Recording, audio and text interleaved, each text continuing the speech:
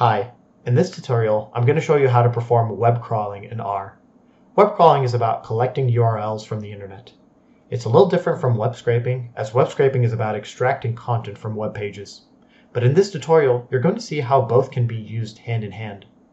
In this example, I'll be using Metacritic, a famous rating website for games and movies. We're interested in PlayStation 5. We want to be able to crawl all of the PlayStation 5 URLs and then go through each of those URLs and extract the title, the Metascore, and the user score. So without further ado, let's get straight into the tutorial. Now before you start web crawling, it's important to know where to start crawling from. So in our case, since we're using Metacritic, crawling from the starting homepage would be a bad idea because Metacritic is a large website, so it's going to take a lot of time to crawl through a lot of those URLs, and plus you're more likely to have your crawling blocked. So since we're interested in PlayStation 5 games, we need to go to the page that has those PlayStation 5 games. So from the home page, if we click on Games, and then we click on PS5, and then click on Games of All Time, it's going to show us a list of the PlayStation 5 games that were reviewed on Metacritic. If we scroll all the way to the bottom, we're going to notice that we have 4 pages of games. Now that we're here, we can use this URL as a good starting point for our crawling. So let's get to the code. Now first we have to load in the necessary libraries. In this case, you will need to install Rcrawler if you don't have it, and possibly you might need to have the Java development kit installed. And if you do, I do have an installation guide that I've done before. I'll be able to link it in the description below and you can follow along with it. So I'm going to highlight these libraries and run them. And now let's get started. The main function is the Rcrawler function, and it takes in quite a lot of parameters, but we'll focus on some of them today. The first one being the website. This would be the starting website that you want the crawling to begin from. So in this case, it would be this URL over here. So we're going to copy it and we're going to paste it in here. Next, what we want to do is we want to find the pattern that we want to look for, the pattern of the URL. What this means is we want to know what each of these URLs for the PlayStation 5 games mean, because we're not interested in looking at all these other URLs in the tabs and also to the right of the page. We just want the PlayStation 5 games. So I'm going to open one game as an example. And in this case, for Elden Ring, we notice that the URL has a specific pattern. It has /games/PlayStation5/Elden Ring. So we could use this to our advantage. So I'm going to go ahead and make sure to include this pattern in here. And the way to do that is you're going to use a parameter called crawl URL filter, which is simply a regex pattern that we're passing through. So in this case, I'm going to pass in the game, pass in PlayStation 5, and then just leave it like that. Awesome. Some other parameters of interest would be the number of cores. This would be the number of CPU cores that you want to dedicate for this crawling. Now, of course, by default, it's going to use the available cores on your PC. But you want to make sure that you're leaving this to a reasonable number. It seems that 4 is a reasonable number according to the documentation. And then same thing with the number of connections. This just represents the number of processes you want to run in parallel. Now, of course, the more the processes, the more advanced that this crawling is going to be.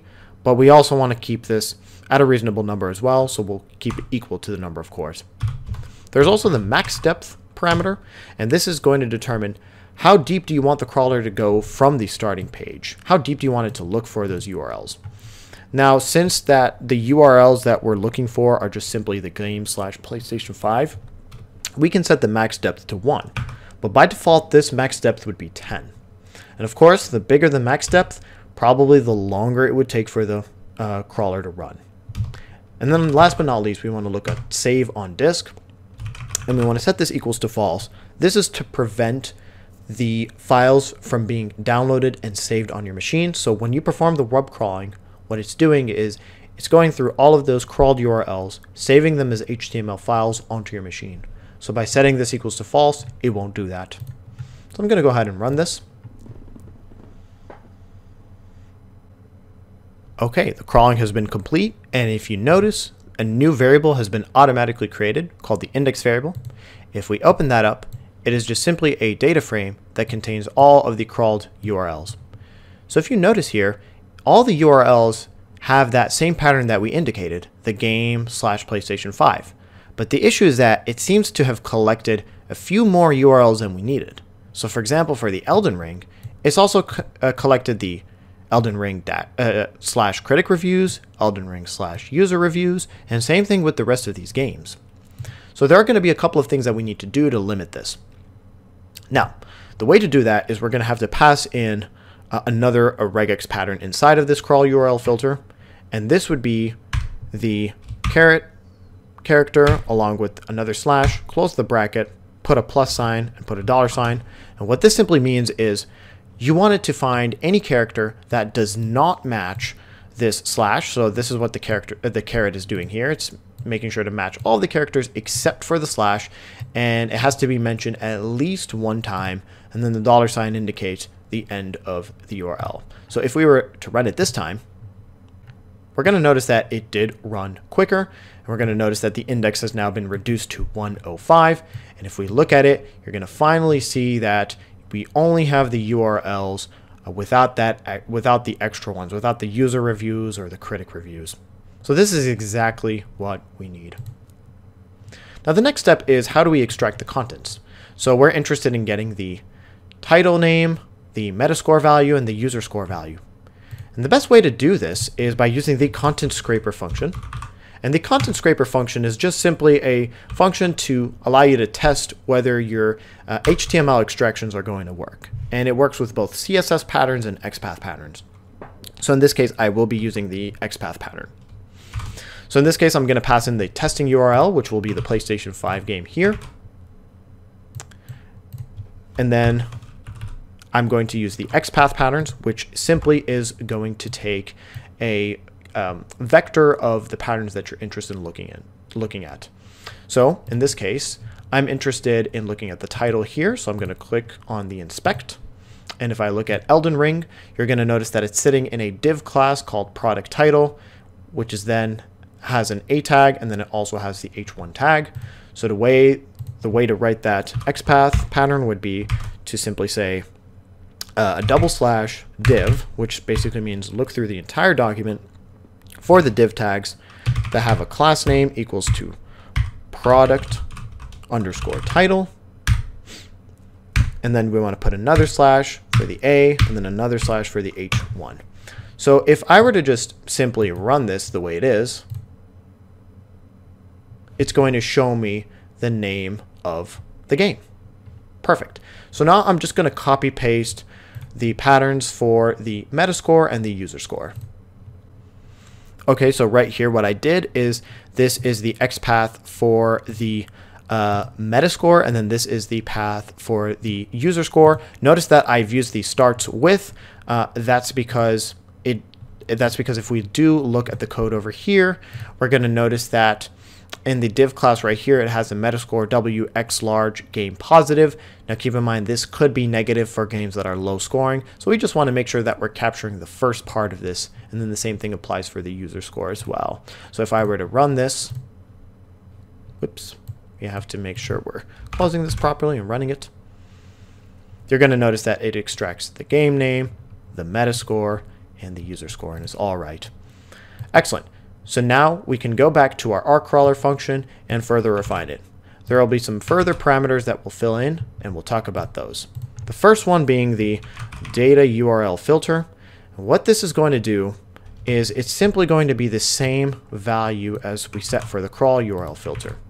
Now the difference between these two parameters is that the crawl URL filter will only crawl the URLs that have this pattern, versus the data URL is going to crawl this entire site that we provide in the website parameter, but it's only going to end up downloading the websites that have this specific pattern.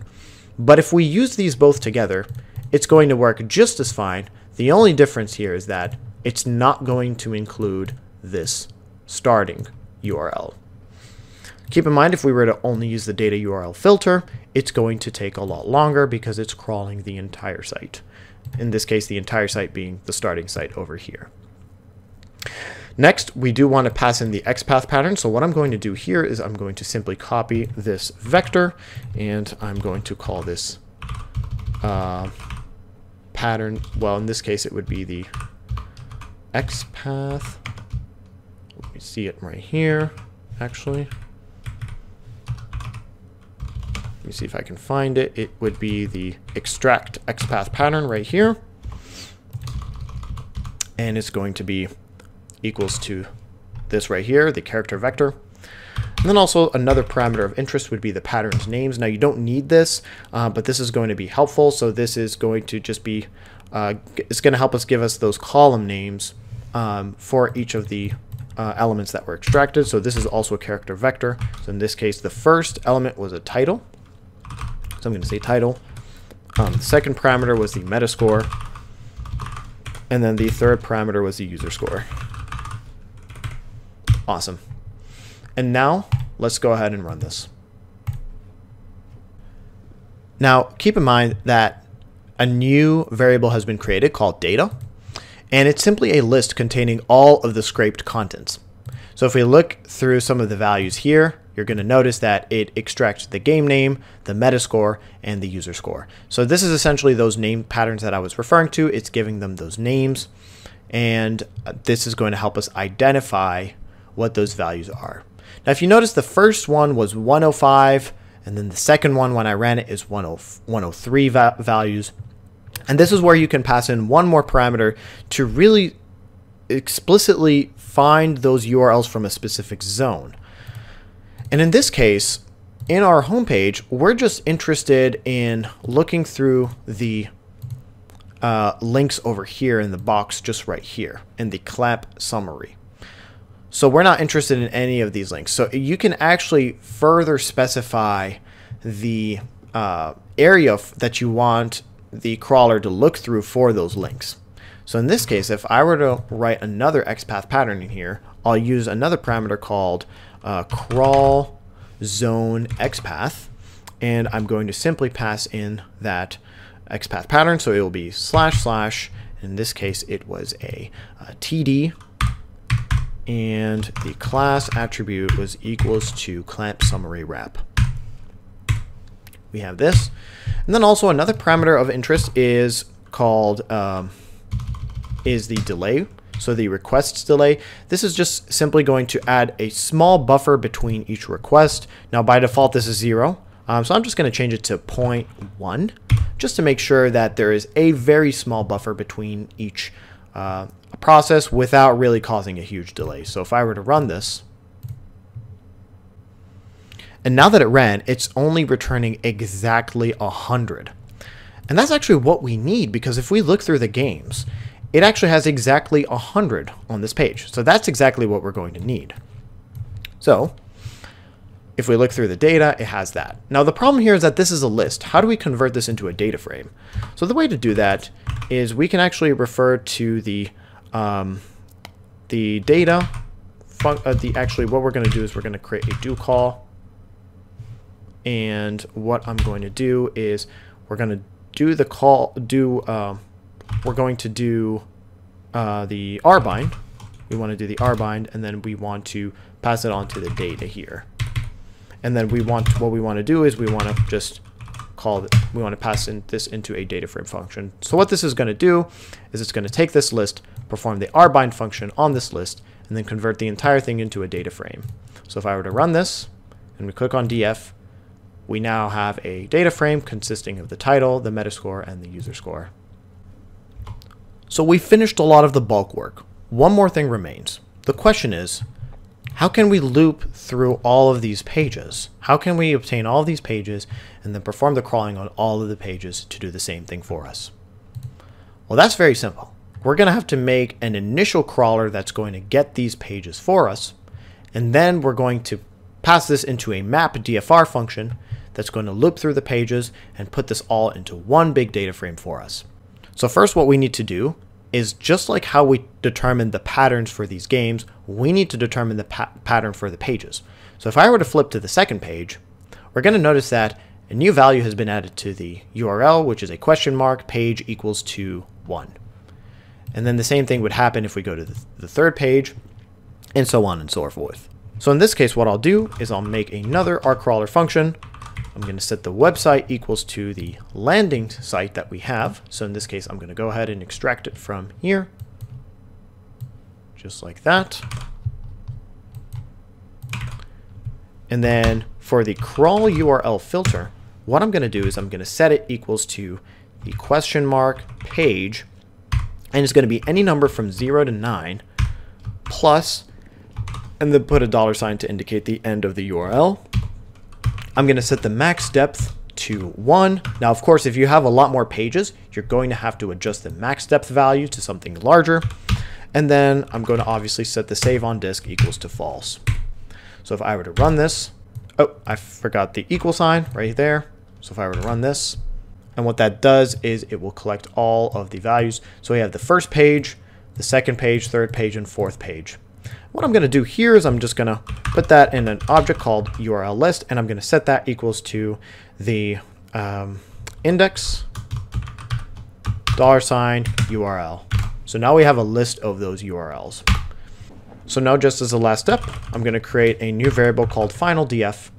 I'm going to take that function we've written for the Rcrawler with a couple of adjustments. So what we want to do is we want to make sure this is all sitting within a map DFR function. So I'm going to say map DFR. And the first thing we're going to pass in is the URL list. And then next, what we're going to do is we're going to pass in the function that we're interested in executing. So in this case, it would be this right here. So I'm going to paste this inside of these brackets. And instead of the website, the only thing we need to change here is the website. I'm going to simply change it to a period, which will indicate each value from the URL list. And then last but not least, I want to make sure that I'm passing in that df right over here, because that's essentially what we want. So what this is going to do is it's going to go through all of the 4 pages. It's going to collect all of the data, put it in this data frame, and then it's going to put it into one massive data frame using the map DFR function. And that's what we're going to need. Now for this case as well, given that the max depth here is 1, I'm going to make sure that the max depth is set to 10, just so that it makes sure to collect all of the URLs necessary. Now, of course, you could still keep it at 1, but also given that we're specifying the patterns to look for, we should be fine. So I'm going to go ahead and run this. Okay, object is not found. Oh, I forgot to put a tilde sign right there, and I'm going to run it. Okay, and the web crawling has finally been complete. If we notice, we have an object over here called finalDF. And what this has is it has all of the games that we were interested in looking at. It came up with 395 games extracted. And if we actually go back to our pages over here and go all the way to our last page, you're going to notice that we actually have 395 games, with the last games being eFootball 2022 and Babylon's Fall. If we look through this, we're going to see that we have those two. Awesome. And now one last step would be to clean up the data. So if we were to take a quick glimpse at the finalDF, we're going to notice that it is a data frame, but each column is a list. So I'm going to go ahead and paste this code in, and what it's going to do is it's going to first convert all of the columns into character. Then it's going to remove any TBD strings and replace them with NAs. So in this case, if you do notice, we do have some TBD values in here as well. We also do have an NANA value in there as well that we're going to have to take care of. Then it's going to convert the Metascore and user score columns into a numeric value. Then it's going to reorder the page ID in the proper order, and then it's going to also remove the row names. So if I were to run this, and now if we look at the finalDF, we're going to see that all of the data is has been properly adjusted and formatted. So now we can take this data and we can do some further analysis with it. And that's it for web crawling. Thank you so much. If you have any questions, please let me know, and have a great day.